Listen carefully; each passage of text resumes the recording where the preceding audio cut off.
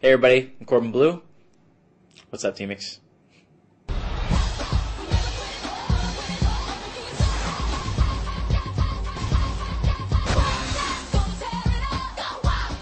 My first major role in a feature film was for a film when I was 14 called Catch That Kid, which was these three kids pulling off a bank heist, which was really fun.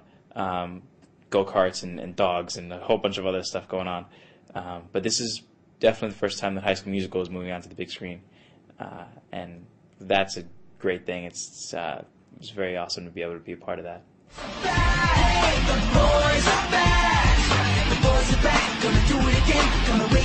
Yes and no. It was energizing because, we got to sing and dance and do what we love doing, and we got to be around each other. But, it's definitely long hours, and you put in a lot of work. But that's what makes it all worth it in the end. I think we had a great project by the end of it.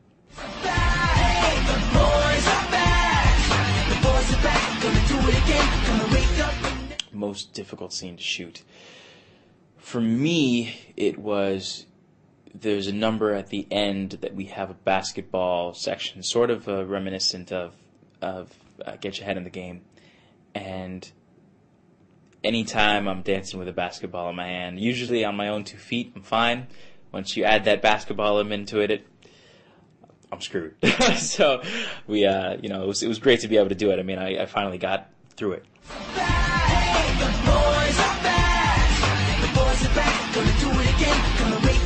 It was great. We usually got to do other pieces as an ensemble together, but this was our first time, just us two on stage by ourselves, and being able to work with him was awesome, and we really got to connect a lot and kind